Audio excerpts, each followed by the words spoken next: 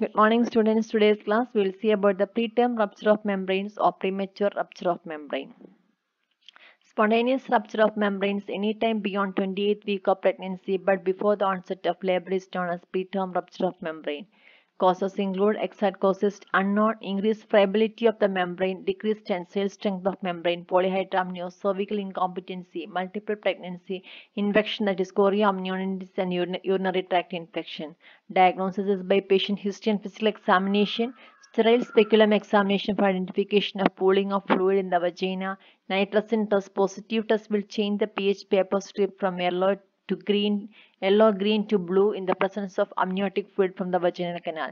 Fern test positive test will reveal fawning on the slide viewed under microscope. A swab of posterior vaginal fornix is taken to obtain amniotic fluid. Watery discharge per vagina. Differential diagnoses are hydorrhea gravidarum and incontinence of urine. Investigation include full blood count, urine for routine analysis and culture, high vaginal swab for culture, USG for fetal biophysical profile. Management preliminaries include once diagnosed, admitted to the hospital and usually remains till delivery. Aseptic examination with sterile speculum, vaginal digital examination, patient put on bed rest and sterile bowel part. Management depend upon gestation age of the fetus, whether patient is in labor or not, evidence of sepsis and prospect of fetal survival. Term PROM, we can continue, means the labor can be induced. Preterm PROM, prophylactic antibiotics and use of corticosteroids for the lung maturity of the fetus will be needed. Management is more than 24 weeks. When PROM is confirmed, patient admitted to the hospital and usually remains until their delivery. Gestational age, fetal presentation and well-being should be determined. At any gestational age, the patient with evidence of intrauterine infection, placental abruption, or evidence of category 3 fetal heart rate pattern is best cared by the expeditious delivery. If immediate delivery is not indicated, cultures of cervix should be obtained for chlamydia, gonorrhea, and group B streptococcus is appropriate. Expectant management offers an adequate time for latent phase of labor to progress, may be as long as 12 hours at the discretion of the primary practitioner and external fetal monitoring. A vaginal examination are kept to minimum to prevent infection. Once the decision to delivery is made, the GBS prophylaxis, that is group B streptococcus, hemolytic streptococcus prophylaxis should be initiated based on the prior culture results and risk factors. Active management include oxytocin induction may be initiated at the time of presentation to reduce risk of chorea amniotic, postpartum febrile morbidity, and neonatal antibiotic treatment. Complications include preterm labor, prematurity associated complications, maternal infections, chorea amniotic, fetal or neonatal infections.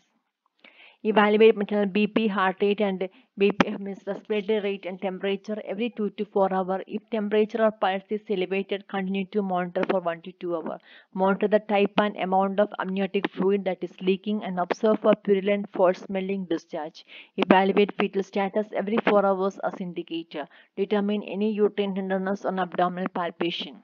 Nursing assessment include evaluate the maternal BP, respirations, pulse and temperature periodically. If temperature or pulse is elevated, continue monitoring more frequently. Monitor the amount and type of amniotic fluid that is leaking. Observe for purulent, foul-smelling discharge and report immediately.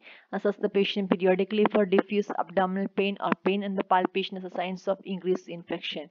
Evaluate periodic CBC with differential result. Any shift to the left, that is increased immature forms of neutrophils signals infection. Communicate any findings related to the signs of infection to the primary practitioner and perinatal term. Evaluate the fetal status periodically depending on the stages of labor, tachycardia, and maybe sign of maternal infection. Preterm premature rupture of membrane. The rupture of membrane before 37 completed weeks of gestation with or without onset of spontaneous labor, we call it as a preterm premature rupture of membrane. Causes include the risk factors are infections, previous history of PROM, PTL, hydramnios, incompetent cervix, increase in intrauterine volume, abruptia placenta and smoking, fetal anomalies and coitus. Management: when the patient is admitted to facility and usually remains the gestational age, fetal presentation and fetal well-being should be determined. At any gestational age, patient with evident intrauterine infection, placental abruption or evidence of any infection.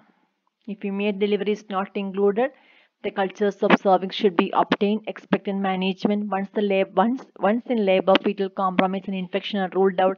Expectant management is maintained with external fetal monitoring to assess fetal and uterine data, accompanied by periodic antepartum testing as indicated. That means vaginal examination, GBS prophylaxis, that is Group B hemolytic streptococcus prophylaxis is recommended. Corticosteroids, antibiotics. Expectant management, that is between 24 to 31 weeks. Once labor, fetal compromise and infections are ruled out, the same prophylaxis can be done. So management for preterm premature rupture of membrane, tachylitis, corticosteroids to decrease the severity of RDS in the premature neonate, and prophylactic antibiotics are used.